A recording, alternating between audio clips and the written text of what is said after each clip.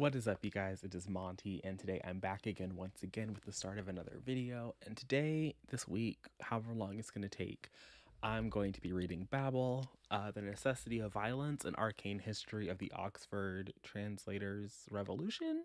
I think I got all of it in there, but if I didn't, I didn't. It's written by R.F. Kuang. It is their latest release, and if you're watching this, that means we are close to the release date, or you've gone to my description, you've clicked on the Patreon, and you've become a patron, and you got this months and months in advance. Either way, thanks for clicking onto it, and let's get into it. As of now, I am about 20 or so percent in. Maybe it's actually a little less. Let's not lie to the people. It's probably less. It's probably closer to like 15%, 17. I'm on chapter 5, which is the start of book 2 of this, and I figured that at the conclusion of book 1, that's as good a time as any to come in, update you guys. I'm reading an e-arc version of this, so I don't know how many parts there are going to be. I don't know when book 2 is going to end, but either, around 50% or the end of book 2, whichever comes first, is probably when I'm going to update you guys again. So far, this is another single perspective narrative, but there's something about Robin that is I don't know. I'm open to enjoying Robin, but as of right now, he feels like the most passive member of this group. So it's going to be interesting to see if he becomes a more active participant in the narrative, or how his passivity is going to play into that, or we'll see what happens with him. At the beginning of the book, we see his family is all dying of cholera, and he is adopted slash kidnapped slash saved, however you want to look at this, by Professor Lovell, who is an English person, and he arrives, he takes him, and we are getting a lot of Robin's difficult, I don't know if I actually would call it difficulties adjusting to life in England, but you get to see this dichotomy of trying to be the person that Professor Lovell wants him to be, and the person that he thinks he is supposed to be. And we've really had a lot of these like really interesting moments with Robin, where the English society is doing things that both make him feel welcome and accepted, but at the same time, this understanding that what they're saying is like very much not the whole truth. There was a scene where he just got to meet the head of like the Institute for Translation or whatever, and the professor person is like telling him in the story, and we get to see Robin, and he's like, oh yeah, I've never felt so welcome, but I've also read the story that he was referencing, and those people that he's comparing us to were like very much slaves. So it's like this dichotomy that I think is very baked into a lot of the interactions that Robin has, where you get to see this duality of the acceptance, but also that the acceptance is very much conditional on what Robin can do for this professor. It's not like, oh, we like you. It's, we like you because you can do something for us, and the ways that you can benefit us and the ways that you are useful is why you are accepted in this space. So it's really interesting. It's definitely a lot of the, I don't know if it's actually fair to say it's a lot of the conversations that I was really enjoying from The Burning God, because they are separate conversations for sure. And I am enjoying that of The Burning God, but I do think that there is the audience for those like really deep philosophical conversations. Like I don't know if that audience is large.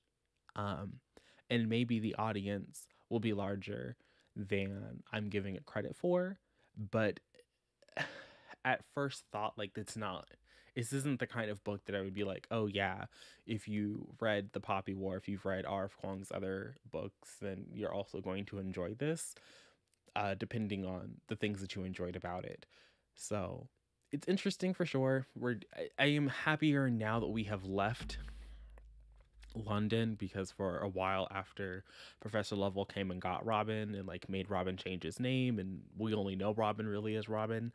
Um, after all of that, he went to like the London countryside, and he was getting there was a scene where he got beat, and he was like forced to learn Greek and Latin and all these other things that were happening there. Now that we're actually in Oxford and we've met the rest of the cast of characters that were teased with the initial, I think there was like fan art, or I guess it's official art, um, of our core characters. Like we finally met all of them, and I like all of them a lot, and I like seeing Robin fitting into this and the larger conversations that are at play because he is there. They're there, and they have like this very similar things. I do want to say that the fact that all three of the people of color in this little friend group, all three of them were brought to Europe by some random white person. It's giving sketch. I think that this is definitely going to play into the narrative a lot later. And so many of the people at Babel are also people of color. So far, I do want to say that it's only, I mean, Professor Lovell's a white man and he's teaching like East Asian languages or something at the college, and then Letitia, who is a white girl. They're the only kind of, I think maybe Professor Playfair is also white, but so many of the other like graduate students who are working in the institute are people of color. It's very interesting. And I knew that going in was going to be, again, a lot of conversations about how people of color are utilized as tools in the machine of white supremacy and colonial expansion and imperialistic forces. So that's all things that I was ready and willing to go into. But I do think it'll be interesting to see how that plays out. And that's all I have to say about the first part of the book. So far, I'm intrigued. My interest is piqued. I am excited and looking forward to continuing on for the rest of this book. But as of what I've read right now, it's very eh. And I do think that in a lot of the, I need to stop saying it, I think. But after I finished The Writing God and before I started reading Babel in that space, I watched like pretty much every lecture that R.F. Kuang has ever given that is available on YouTube. So like panels and discussions and things that I could find, I've watched. And um the further away we got from the release of The Burning God and like the closer to like the present time that I was watching it in January, December, February of 2022, the more it felt that R.F. Kuang didn't seem to think that she could. I don't know if I would actually argue that she didn't think she could, but she didn't know how useful it was to use fantasy to tell the kind of stories that she was writing, and have the kind of conversation she wanted to have. And I do think that even though fantasy, like the magical elements of the Poppy War series, were minimal, I do think that they were still there. It's still larger there than they are here. And even as they try to explain how the magic system works in Babel, I do think on some level, without the magic system, at least where I'm at now, this book could have been a little more interesting. But I am willing to see if that changes because of how the magic is incorporated.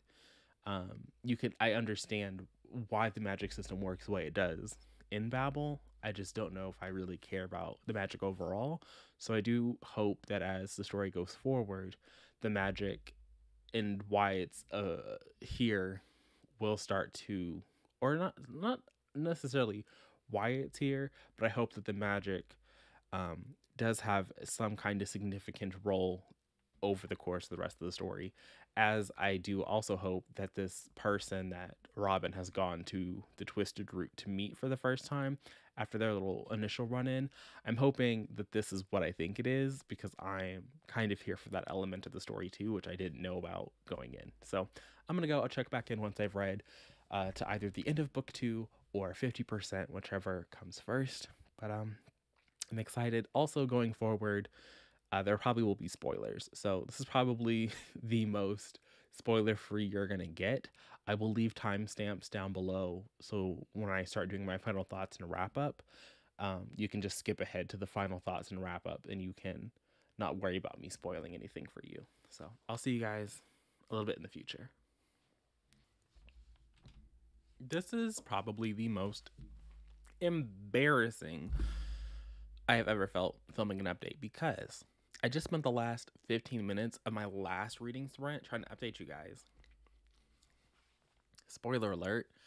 I had a reading comprehension error and I had to scrap it. So here I am in the next sprint trying to compensate for what I didn't read in the last one. And I get to the end of book 2, which means I have to come back here and update you guys. So, in the time that we've been apart, I have been proven incorrect about my theory. I'm going to tell you guys my theory because I was wrong. I thought that what I was about to read was Robin from the future coming to talk to Robin in the present. And he was going to like give him all this information. And there's going to be like this big, oh my goodness. Why did I think that? I don't know. Couldn't tell you, but it was stupid.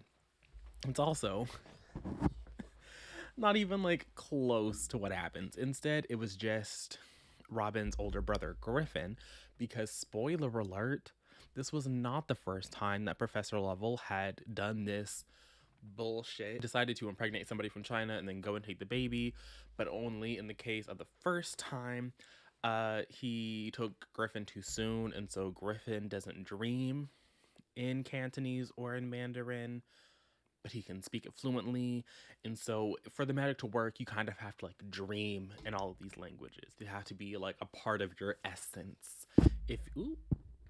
Part of your essence, if you will. And so eventually Robin and Griffin come to an understanding where Robin is going to help Griffin out, even though it makes him a little uncomfortable, but it doesn't put him in any kind of like real danger until it does. And the moment that Robin is in like real actual danger, you can definitely see him start like those early hesitations and reticencies come back to the surface. A lot of part 2 is a lot of their 3 years at their first 3 years studying at Babel, and they're just kind of going through it and kind of experiencing life. And we kind of continue to see in even more ways how the students of Babel are supporting the empire, and how the specifically Victory, whatever her name is, Rami and Robin, because they are the minority students in the institution in this little cohort. And so we get to see how they are from these oppressed parts of the British colonies, of their little like spheres of influence, because China was not a British colony, but in their little their ways or whatever. Because there's also lots of discussions about how languages sort of popular on the European continent are sort of not as powerful, or there's this fear that they won't work so well in the silver magic that they do, in comparison to all of these like more far-flung, let's say, which also just reeks of questionable little racism on my part. But these other languages that aren't necessarily associated with the European continent, if you will.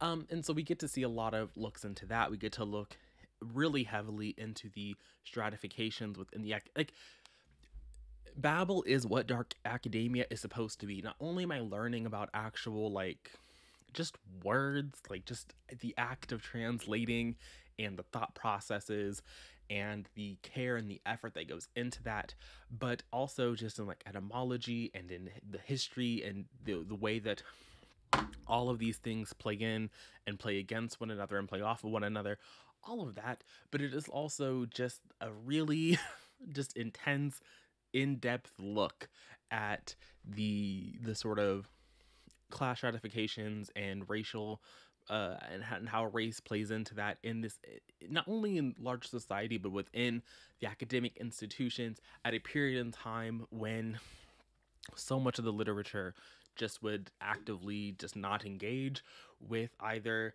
the class issue or the race issue, or how those two commingle. And it's everything that I want from dark academia. And I feel like there was a time where dark academia just got co-opted by like these little murder plots, and how everything is dark because of the murder, and we're going to like romanticize the exhaustion that comes with being in academia. And here it just feels very real, and it's giving me everything that I want from the genre, from something that's calling itself dark academia. And I just have to applaud again R.F. Kuang's mind, because it really is like I'm back sitting in the Burning God, and she's giving me all of these like really just big brain, large, thematic political narratives, and we're back there. And so like that's the correlation that I'm getting, and it's the only, and the political discussions and the philosophical discussions and the meanings of all of these things are why I was so excited to pick up Babel. And so for me, it is definitely it's firing on all cylinders. For the average reader, for the people who are out there in the world who just really liked her first series, I don't know if this is for them. I don't know the actual appeal of this kind of a story for people um who say they like a dark academia, because it is what I think the genre should be, but is so often not. I feel like that's where I'm falling. But I'm going to go ahead and wrap up this little discussion here. I'm currently sitting at around 40%, so I'll definitely be back at the 50% mark. And if the end of book 3 happens before then, great, but I don't foresee that being the case. This bitch had it coming, and I know that that's a horrible way to start off this little section of the video, but this bitch had it coming. I'm currently at 57%, which is a little bit past the 50% mark, but it works out because I finished book 3. I'm about to start book 4 in this little situation. So I just have a little bit over, what is it, like 43% of the book left. And I am eating this up. I tweeted earlier, like 5 minutes before I sat down to discuss this, that around the same time last year, I was reading Jade Legacy. I think I read Jade Legacy in May of 2021, and we're at the beginning of April, and I'm reading Babel. And I think that both books are going to fuck me up for the rest of the year. When I read Jade Legacy, it took me months, like actual months of reading some really good books, honestly, but also just some mediocre ones, in order to fully get over just how much I love Jade Legacy. I read that book, and every book I finished after that, I was like, well, it was good, but was it Jade Legacy? And I think that I'm going to be doing the same thing. It's like, this book was good, but was it Babel? Like, was it Babel though? Like, was it? And the answer is going to be no. It's not going to be Babel. So I hate that for me. I love that for the people. But as for what has happened, we discovered that Victorie, I don't know, she's the little Haitian girl, and Rami were both also involved in the little Hermes Society, the Hermes Society, that Griffin was in, and he kind of brought Robin in, but Robin was like kind of reluctant to be in it. We found out that those two were in it, and then we found out that they were gonna get caught, and so Robin did what he needed to do, and he kind of got them out of that sticky situation, but that wound up him having to betray one of the safe houses. And so with that betrayal out of the way or whatever, we also learned that they were going to go on their little study abroad trip, and they were going to go to Canton, and that's mostly what I was just reading. So the 4 students that we follow and Professor Lovell got on board this little steamship, this little sailing boat, and they sailed themselves to China, where shit hit the fan. Because they were supposed to be there for several months, and they were supposed to help with the translation stuff that was happening at like in the Canton office. And so they were there, and Robin was supposed to help one of the tradesmen that was in the city or whatever get the officials to let the British sell opium, because that's literally the only thing that the British have to offer the Chinese. They're like, you guys like this, right? Like, you'll get high, like we can offer you this, because otherwise they have no goods that the Chinese want. Only the Chinese don't even want the opium. They're like, this is shit. Like, you guys don't even sell this to your people. And there was like this whole big scene about it. And it ended with, the Chinese officials going like, yeah, we're just going to stick to following our laws. And if y'all try to keep doing this, we're going to we're going to confiscate the opium, we're going to burn the opium, and we're going to behead everybody on the ship. Which feels a little dramatic, but you know what? Good on them. The original war on drugs. And so that happens, and Professor Lovell is enraged. He is like, bitch, what did you say? Robin, what did you do? And we finally get this moment where Robin and Professor Lovell have a confrontation that is kind of spurred on by the fact that the Chinese officials in the city, they go to where the opium is being held and they destroy it.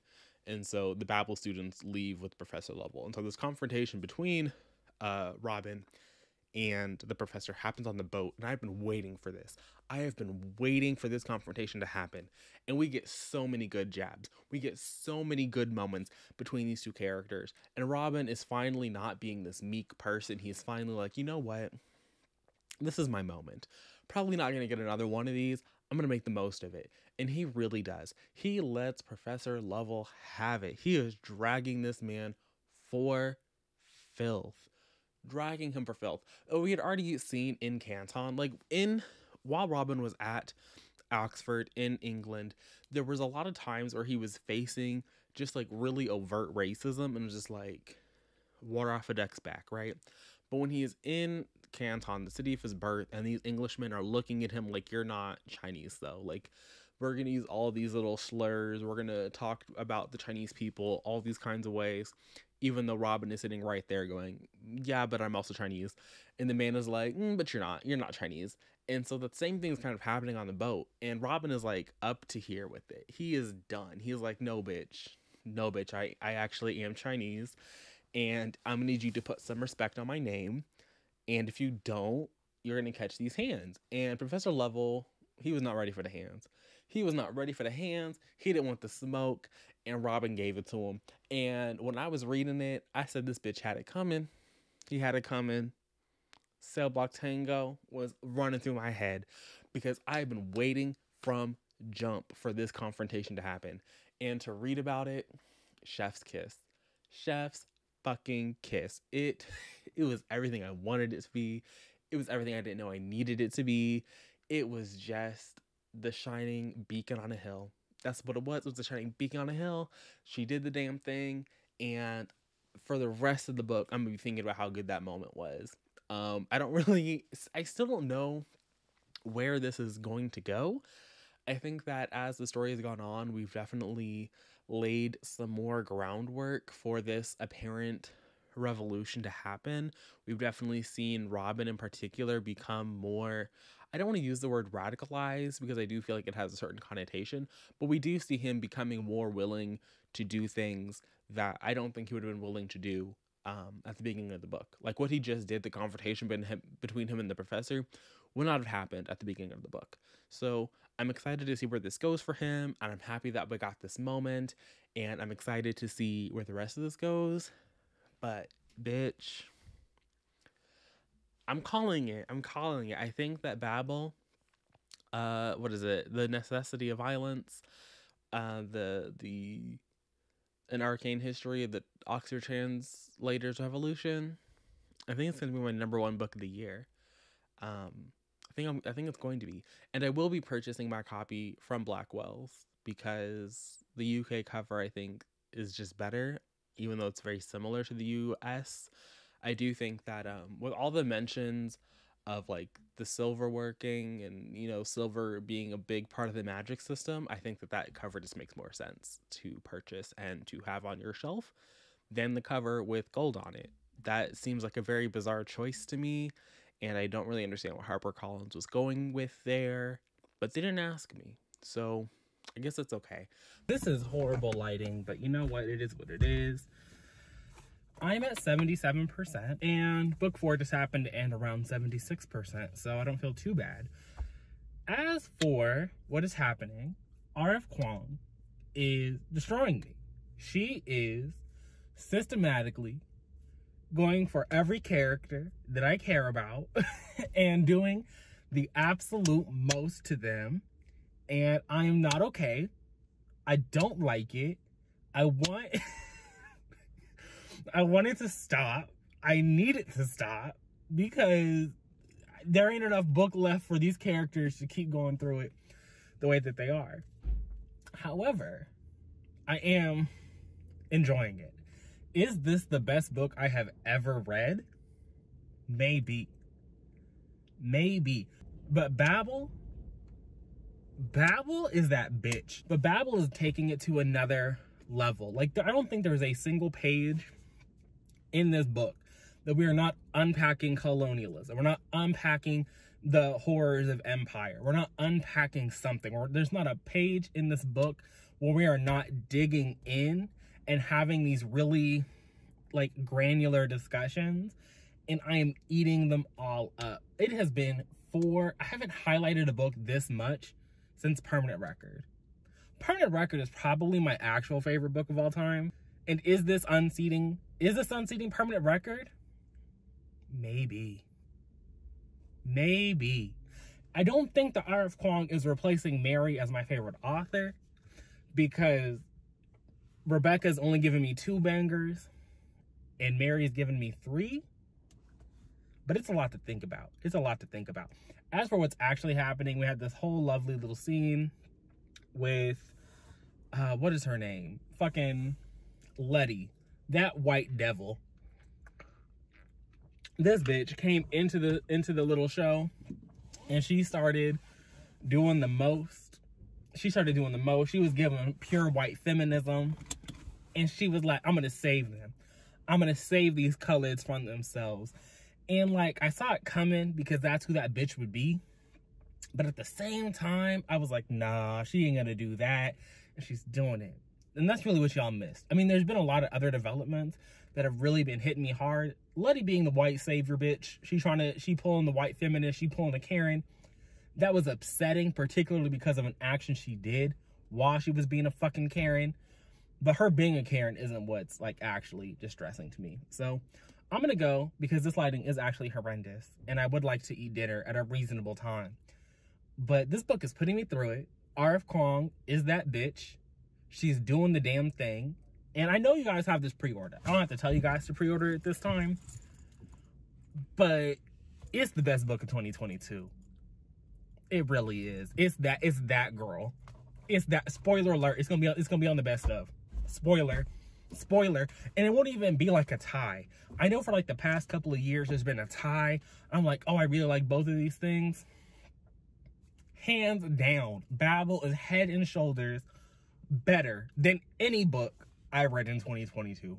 The year's not even close to being over. We're barely a third of the way into this bitch. But she already that girl. She already unseated. She has taken the crown. We are once again in my car. I am finished with the book, but there is going to be one more clip after this where I can sit down and have people jump if they don't want to be spoiled just yet. So you haven't seen the last of me, which is why I feel comfortable filming in my car before I go to Starbucks. This book absolutely destroyed me. I do have I want to call it a really big issue. I do want to call it a big issue, but in the context of the story and in the scheme of things, I don't know how big the issue really is.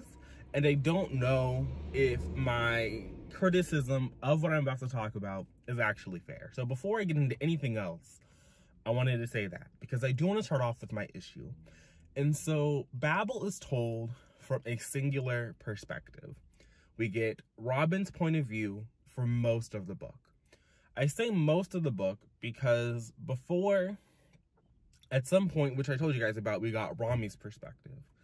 And then I want to say it was in book 4, we got a moment, an interlude with Letty's perspective. And we really got to see her being a full Karen. We got to see the Karen mind at work. And so we know there's 4 characters. And the entire time, you know, I'm reading the book. And at first I was like, okay, we just had Rami. So it doesn't necessarily mean we're going to get Letitia or Victoire. I don't know this woman's name. I'm sorry. I need to Google. I didn't know we were going to get either one of their perspectives. And then we got Letty's. And I was like, okay, so we had 3 of the 4 main characters and 2 alternate perspectives. And as the end of the book is approaching, I'm like, where is Victory's perspective? Where is it? Because homegirl deserves to have the perspective. And she does get a perspective. At the very end of the book, the epilogue is told from her point of view. And this is the issue that I have. So going into the end of the book, we know that the stakes are high. We know at this point that Professor Lovell is dead, that Professor Lovell was working in concert with all these other characters, these other people, these men, to have Britain go to war with China under the pretext of fair trade, where really what they wanted to do was sell the Chinese people opium, because that's all they could do. That's the only good that they had. And even though they wouldn't sell it to their own people, they were, racists. And so selling it to the Chinese was something they were willing to accept, willing to do, if it meant access to a greater silver store. And that's what they were going to do. So they were going to go to war under this false pretext of fair trade, so they could really just seize control of the silver that they wanted, because that's the driving force behind all of Britain's empire. And so we know that he's dead. We know that the students know this. They have worked really hard to cover up not only his death, but then they get back to England. And so now they know they can't really go back to Babel because they're going to be caught because they killed this man on a boat. When I say they, I mean Robin. He killed this man on a boat. So it's not even like, the stakes were high. And then they got into they went back to the secret society that had been introduced earlier in the book. And so we got to see Griffin again, and we got to see Anthony again, and we got to spend some more time with other translating students who were there, who are also in the secret society. And then we saw that society get infiltrated and bombed, and we got to see Rami die. And I'm still mad at that bitch Letitia. She can catch me outside. And so now we are inside Babel. Victory and Robin have... I'm also a little bitter that I don't think we ever got a scene where we know Robin's true name. I know at the beginning of the book he said something, and then Professor Lovell was like, no Englishman can pronounce that, give me something else. So, like, his name is Robin Swift, but that was not really what he was born as. And when he dies, he doesn't envision himself as that. Because there's a scene in his death where he is like he sees the face of his mother, and his mother calls him his actual name. But the reader doesn't actually get that. And I do feel a little cheated. But so much of Robin has been forcibly taken from him. And so him keeping that to himself, maybe there's like some meaning there. But anyway, that's beside the point. So Victory and Robin and some of the remaining translators who are in Babel they're going to side with Victory and Robin, and everyone else is forcibly expelled from the tower. And they are holed up in here trying to convince Parliament to block the vote on going to war.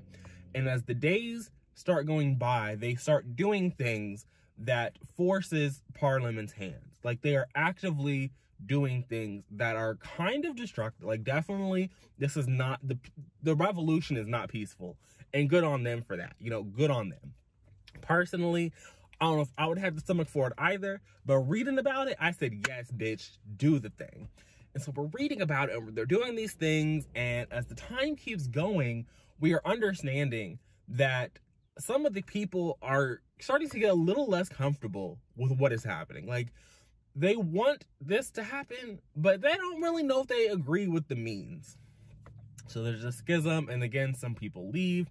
And by some people, I think it's like really just like 2 people ultimately decide that they are going to leave, and they are not. Because the final decision, when they realize that they can do nothing to stop this, that Parliament is not going to side with them, what they decide to do is destroy the tower, which, is kind of symbolic, I guess, because, biblical Tower of Babel fell. This Tower of Babel is going to fall. It's like, again, like the layers in this book, the way that R.F. Kuang is asking the reader to interact with this text, I think is commendable, is just top tier writing. Just top tier writing. Hands down, best book I've read this year. Hands down, the best book I'm going to read this year. Possibly the best book I've ever read in my entire life. I told y'all this last night in my car, I think. But when the tower falls, the 2 people who leave, I think it's Professor Kraft, who is a white woman. She leaves. and Victory. Victory says, you know, I don't think that I should have to die in order for this to happen. And she had some really great lines. I don't know if they're going to make it into the final book, but there's a final moment between Robin and Victory, and they're having this heart to heart because it's been them. You know, it's these two have been through everything.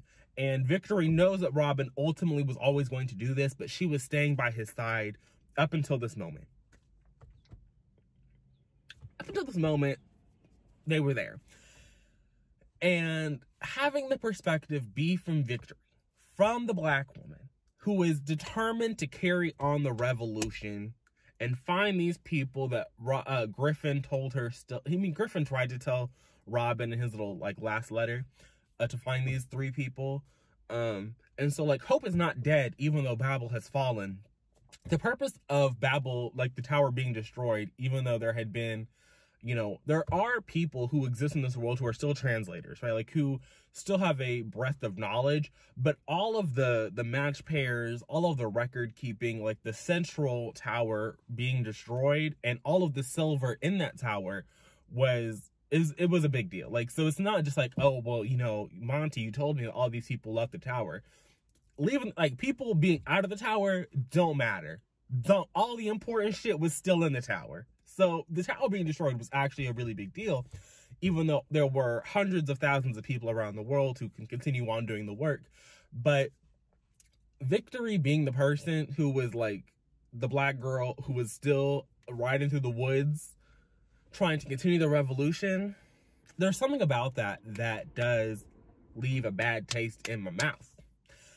It just, I don't know, there's something about, like, the weight of that feels, I don't know if it's like disproportional, but it does, I don't know how to feel about it. Like, there's something about, like, the expectation that, of course, Victory would continue on, and, you know, continue on with Griffin's mission to find these people and, like, continue doing the work to undo the seeds of Britain's imperial might and shit. And so it's like, I appreciate it, I like it, I get it, I got it, we're good. It doesn't ruin the book for me, because it is still the best book I read this year, still probably the best book I've read my entire life.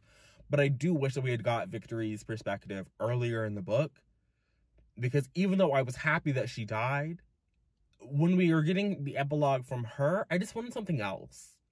Even though her perspective was definitely in line with the other 2 interludes that we got from Rami and Letitia, although there was also, like, a third interlude where a significant event was happening, that was kind of like the turning point for everyone in Babel, realizing that, okay, if that was the trump card and nothing changed, then we have to do something even bigger, and this is our final stand. That was also an interlude, and so, like, that was interesting to read. But of the 3 other character interludes, I was like, I really wish this was something else. And I do think that Babel confirmed for me that I don't know if I want multiple perspectives from R.F. Kuang. When I was reading The Poppy War, I definitely did. But here, I don't know if I needed them, because while the interludes definitely underscored particular character attributes and traits, ultimately, I don't know if I liked all of them.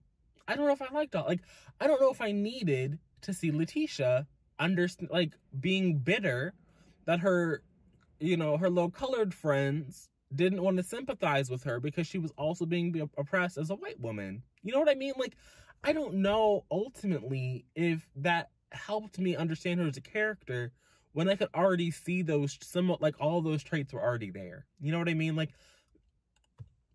I don't know. I don't know if it really did anything for me specifically. And seeing interlude be reduced to, well, you know, she's going to carry on the revolution, it was like, well, I kind of got that. You know, like, I got that from her interactions with Robin. And I think Rami was probably the most I don't know if it's the most interesting, but I could understand why he was the way he was in his interlude differently than the way I could understand in Robin's perspective.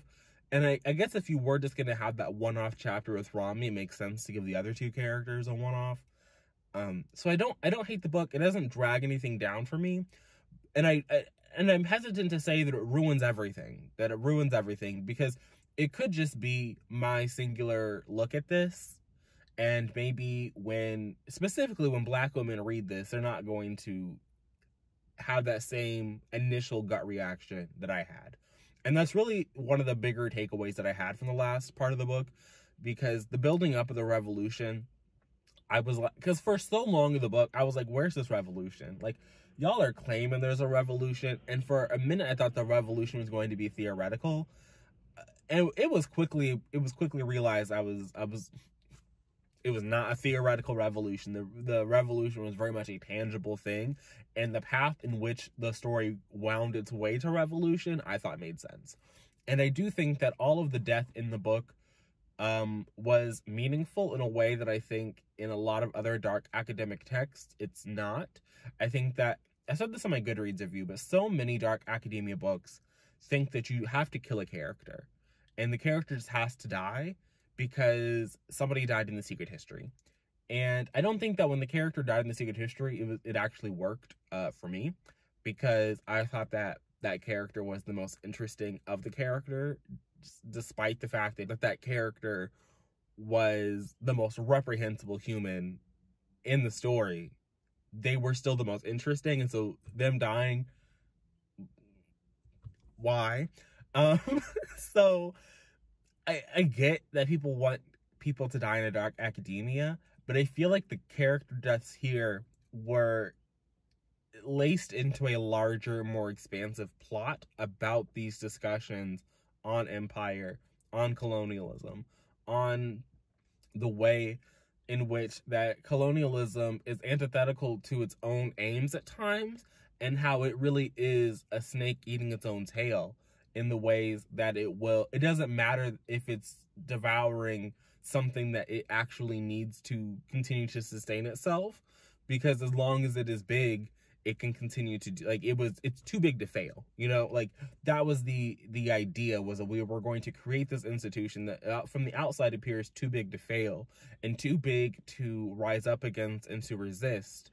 And that's what they did. They were resisting. And so it was really interesting to read about. And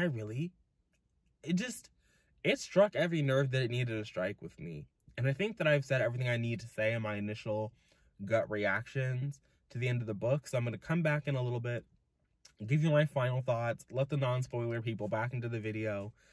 And yeah, that's all I got. I'm going to go get my coffee. Thanks for sitting with me, and I'll see you guys in a little bit. I feel like my hair is like in a hot mess, but we're just going to get over it. We're going to do the thing. I'm going to talk to you guys about Babel, because if you were watching this part, then you have decided that you don't want to be spoiled. So I'm not going to give you any of my in-depth thoughts. I'm going to wait for you to go back and watch that. But this book was a masterpiece. It was everything that I wanted it to be.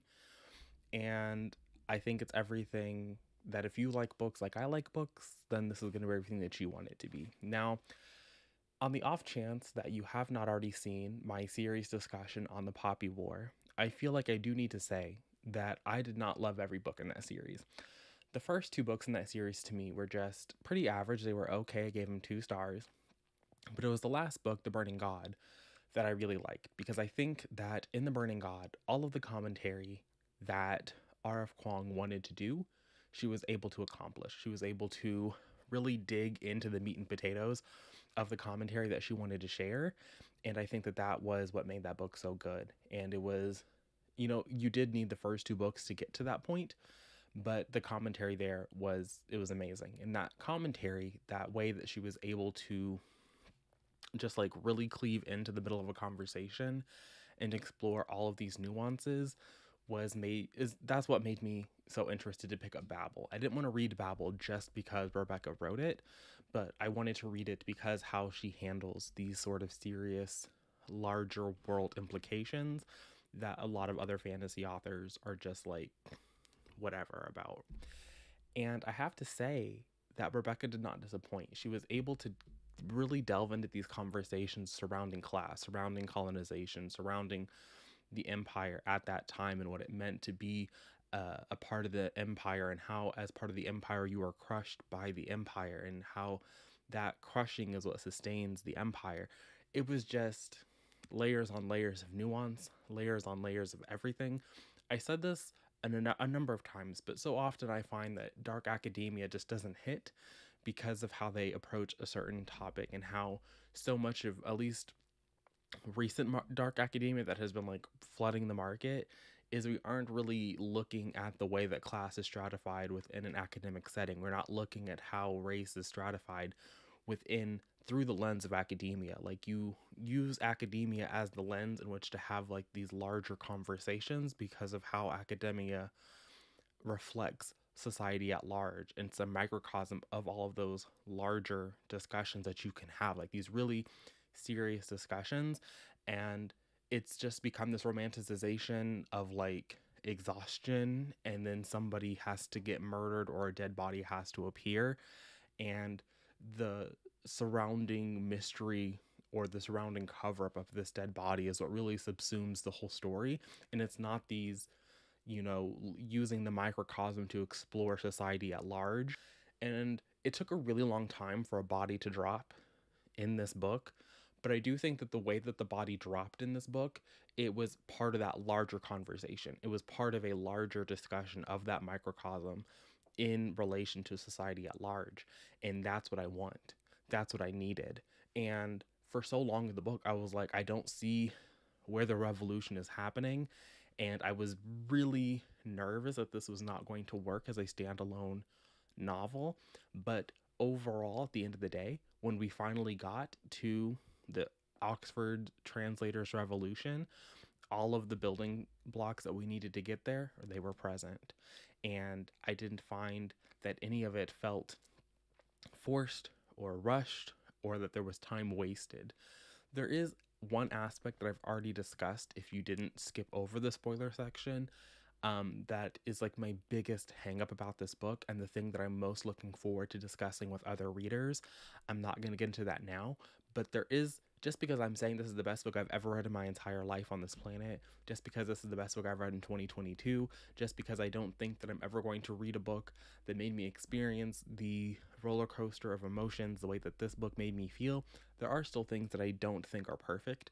And maybe they are just a gut reaction to a thing that could be just a me thing.